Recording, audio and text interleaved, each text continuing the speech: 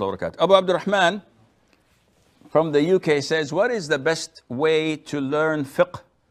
And is it best to follow one single madhab or to do something else?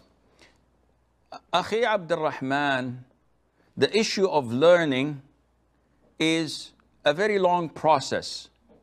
It's hard, it consumes time, it requires efforts and sincerity above all. However, the people, when they learn, they have different ways of learning.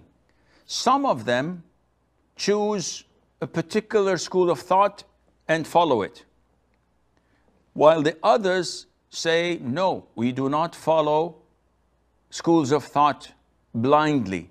We select to choose the Quran, to follow the Quran and the Sunnah, with the understanding of the righteous predecessors of the Salaf, of the three favorite centuries. So which one is most authentic? Well, actually, those who claim to follow the Quran and the Sunnah with the understanding of the righteous predecessors have a problem, and this problem is that they do not possess the necessary tools to understand the Quran and the Sunnah with the understanding of the righteous predecessors. Therefore, the ideal way of learning fiqh would be, and this is what the vast majority of scholars say, it would be that you select a very concise mukhtasar of a particular school of thought.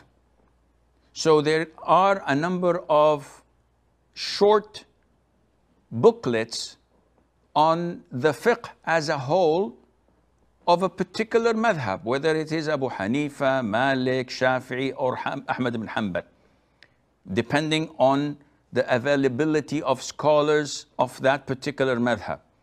So if you are in Morocco, for example, it is difficult to study the school of thought of Imam Ahmad, because the vast majority there are following the Imam Malik school of thought. If you are in Pakistan, usually it is Abu Hanifa. If you are elsewhere, like in some parts of Egypt, it is Imam Shafi'i, and so on.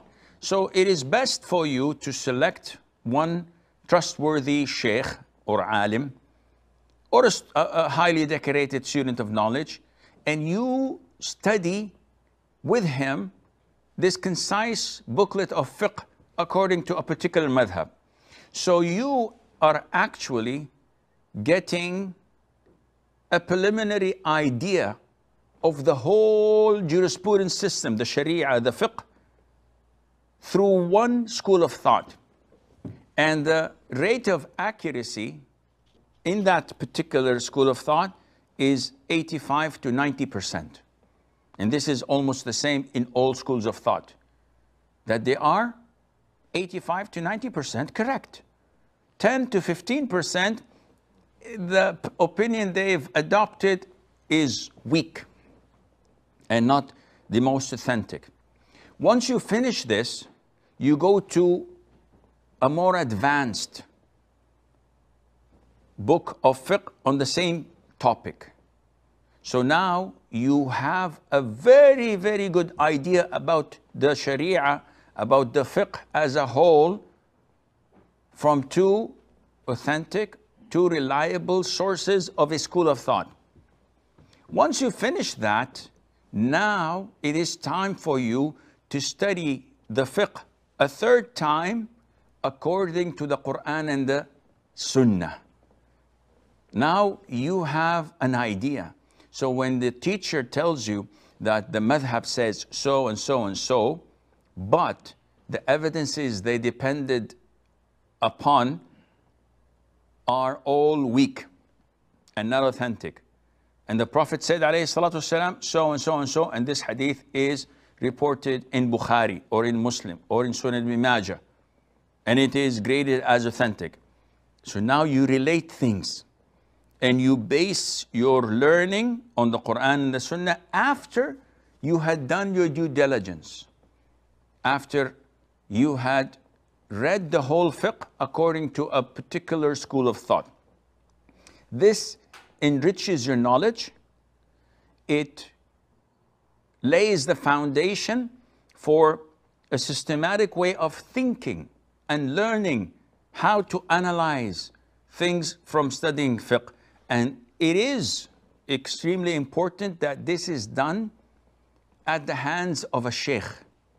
You cannot be a Rambo on your own and say, oh, I have the tools, I can bring the books, I have Sheikh Google, I have the internet, I can browse, and I'm a logical person, I can find the right thing. No, this is wrong. You have to have a sheikh to refer to ask, to fix the way you think. Because in the beginning, when you learn, you tend to make a lot, and I mean a lot, of mistakes. We all had gone through this in the early stages of learning, when thoughts used to come to us and, wow, this doesn't make any sense. Why is gold haram for men and not other precious stones that are far more expensive than gold? And we started to give justifications and things that I remember once calling one of the elders, one of the scholars, that was like 35 years ago or so. And I told him, Sheikh, because gold is haram for men, can we do qiyas, analogy, and say that diamonds are also haram for men because they are more expensive? And the guy blasted at me at the phone. And he said, who are you to make such an analogy? Analogy has men and has scholars to obtain the knowledge and to look into the evidences, not for any Tom, Dick, and Harry to just come and pass by and read a book or two and become scholars. And I, since then, I learned my lesson. Always refer to the elders, to the scholars, share with them your experience. Tell them, I thought that this issue could go either north or south. And these are my reasons. What do you say, Sheikh? And the scholar, with his scholarly knowledge, would tell you that, no, the first opinion is wrong because it was based on so and so and so, and this is wrong. The right approach would be so and so and so. And then you can expand your knowledge through asking shuyukh and scholars, not through being your own Rambo.